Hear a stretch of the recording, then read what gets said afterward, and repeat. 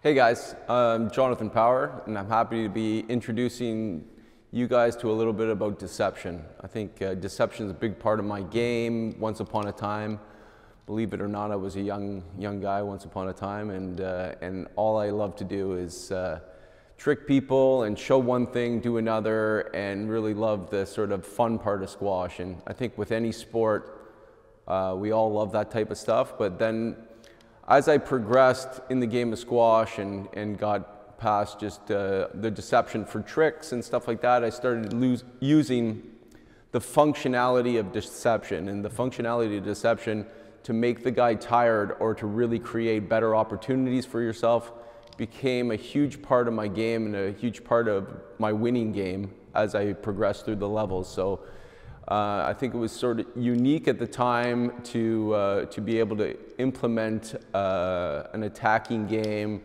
or a different type of game, going back to when I was playing sort of mid to late 90s. I think when it started, it was probably mid 90s when I started with really the deception as a functional part of the game.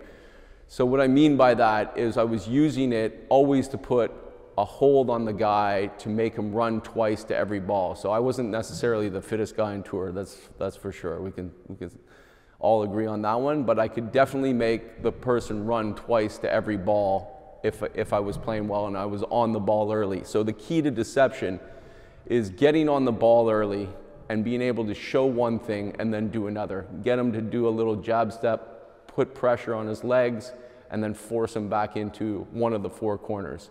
So I want to go through a number of different points on how you do that and how you implement it as a functional part of your squash game, and not so much about the trick shots and stuff like that. Those are fun, and that's what got me into it. But as we move through this, I'll show you all kinds of different ways to implement deception into your game.